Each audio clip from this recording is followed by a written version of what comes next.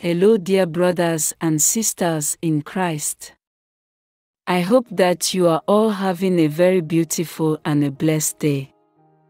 Thank you so much for joining me on the channel. If you have been blessed with the opportunity to see this video today, I ask that you subscribe to my channel to join the happy Christian family.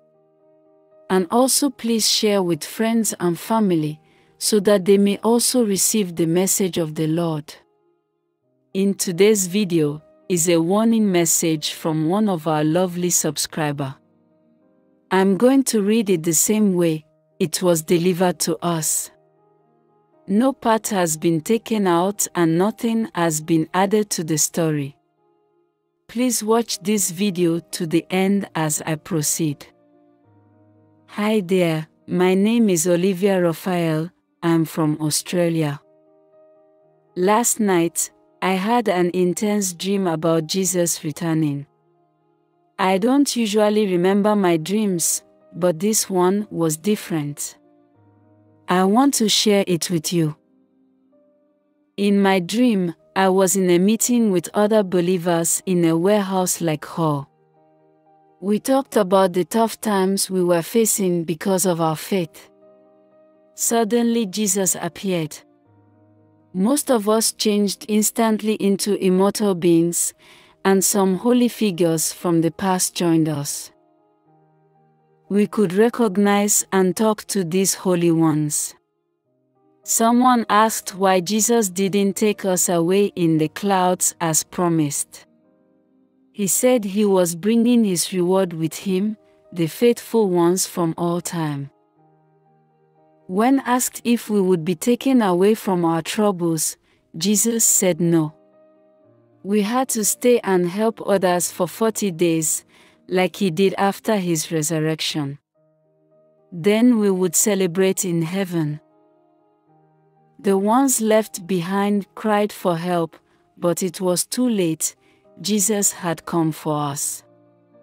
They were told they could join us if they didn't give in to evil.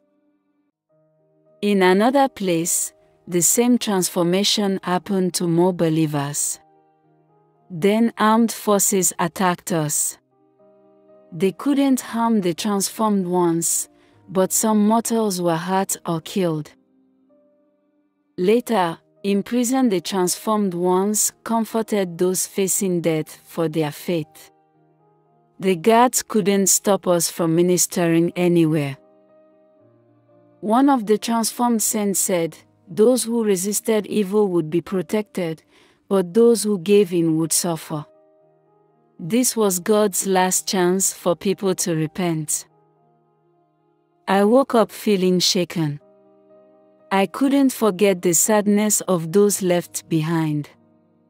The dream reminded me of the importance of standing firm in faith. I don't know if the dream means some will be left behind during hard times, but it made me think about it.